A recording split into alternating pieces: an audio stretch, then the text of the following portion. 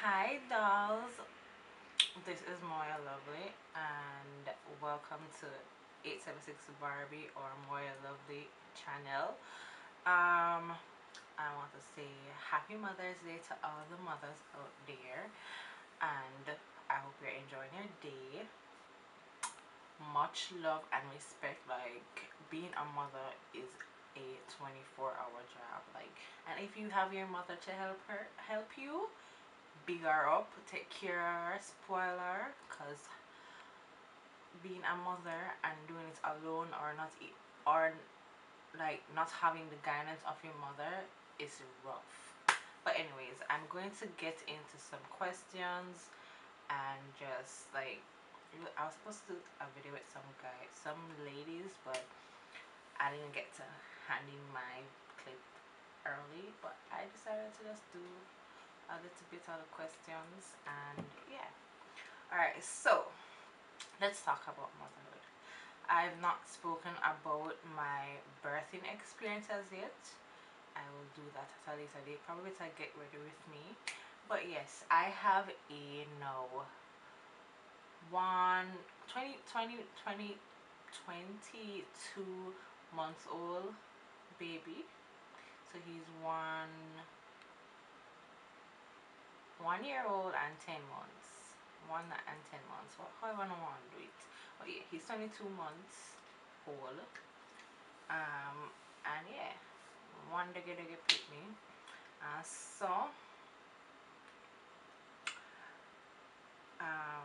Yeah, so that is it. That if you don't know, yeah, that now you know. I have one little boy named DJ, and he is at this date he's 22 months old.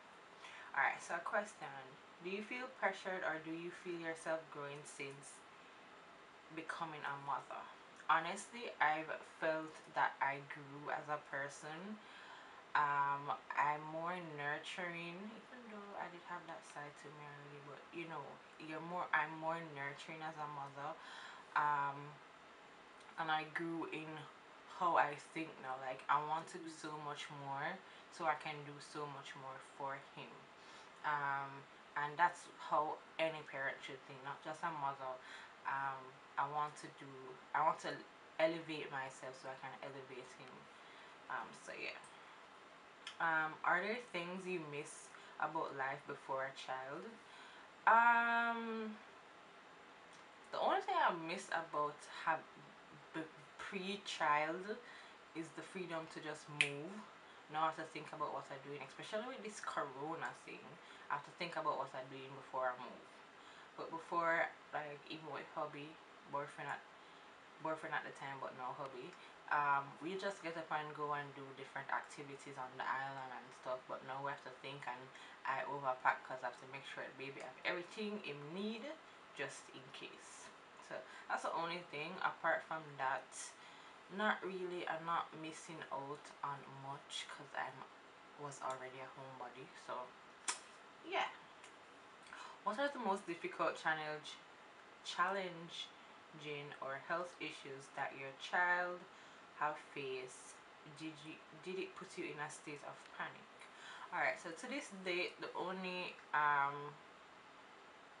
health issue my baby boy has had is when he had I don't remember the name of it, but it's like they have rashes, and we didn't know what it was, and we went to the pediatrician, and she said, oh, it's normal. She gave us something to calm it down, and it looked like in the same time he picked up a bug.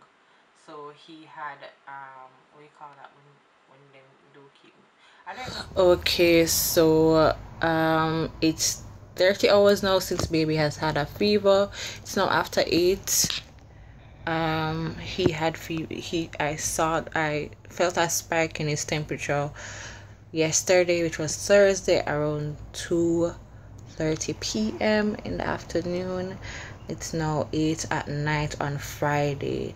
I checked his rectal temperature before I gave him a bath. It was 38.3, so I'm a little bit worried and I'm thinking that we need to go to the hospital tonight because I really don't want nothing to be happening to him. He's not vomiting or anything. He's acting fine, normal, a little bit more, well, nah, I'm not gonna say clingy, but he is not eating as much. That's the only problem. But he's not really a big eater, so it's not a tremendous difference because he has his time when he just doesn't want food. But it's that with our temperature got me worried. So I think we might I'm home alone with him and it's night, so I don't have to wait until babe gets home. I think I might just carry him to the hospital if by 9 o'clock when I give him the Panadol it doesn't go down. So he slept with us last night. We've been having the AC running to keep his body temperature down. So yeah, I don't know what to do. First time DJ is feeling sick, and I have to be keeping strong for him and myself because we're here alone at home. Last night wasn't so bad, but tonight his temperature is getting higher, and I don't like that. If you're happy and you know, clap your hands. If you're happy and you know, and you love the show. If you're happy and you know, clap your hands. So we are at the hospital.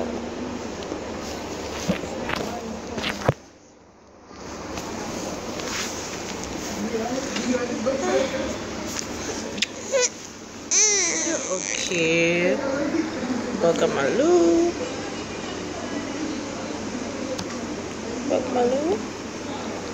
Tell them you got Panadol and you're waiting to see the doctor. Comes Bagamaloo.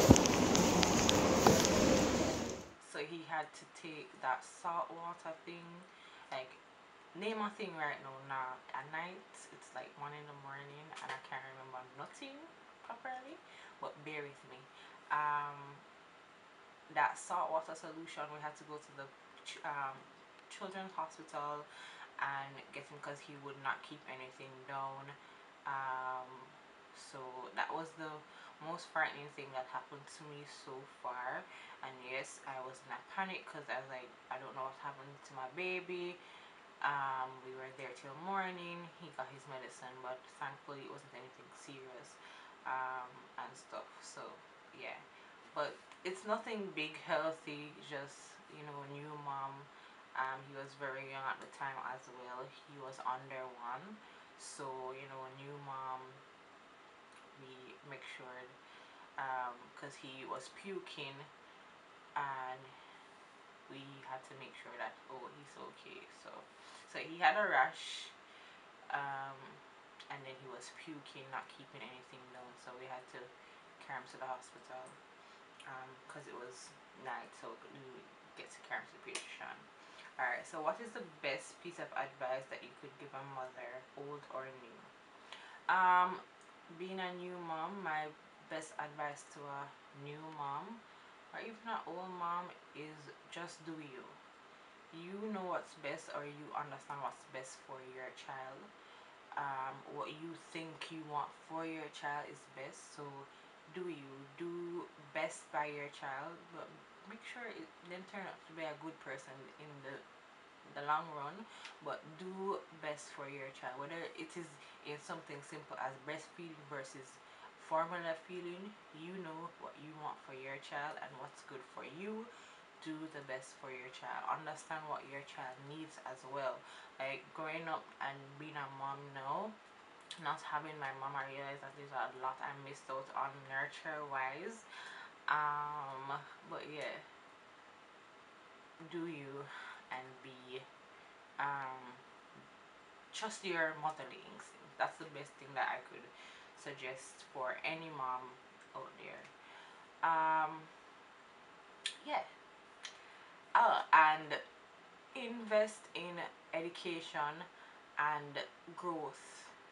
Like for example, another, this is a part of my advice.